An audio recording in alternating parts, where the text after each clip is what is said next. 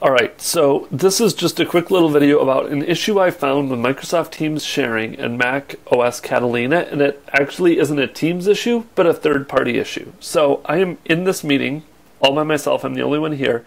If I want to go share my desktop, it pops up my desktop windows. I can share whatever I want to in Teams. However, there are a few apps, and I'm going to list these in the blog post as well, Harvest being one of them. If I go open up Harvest, there is an issue with Harvest that actually blocks screen recording in Teams. So now that Harvest is open, if I go back into Teams and hit share, you'll notice it's prompting me for my permissions to share my screen, go to security and privacy settings. It is like my security and privacy settings aren't set. If I go ahead and dismiss this, I have Harvest again up here. I can quit Harvest. Once that's quit, if I now go share, I have all my screen sharing options back again. This is an issue that has been plaguing me for several weeks now, pretty much ever since I installed Catalina.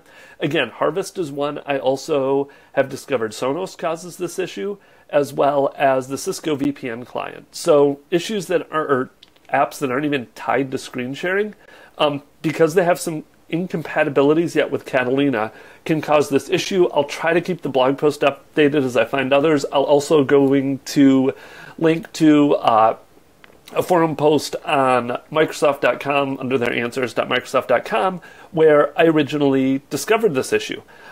So just wanted to record that, demonstrate it, and get this video out there to you.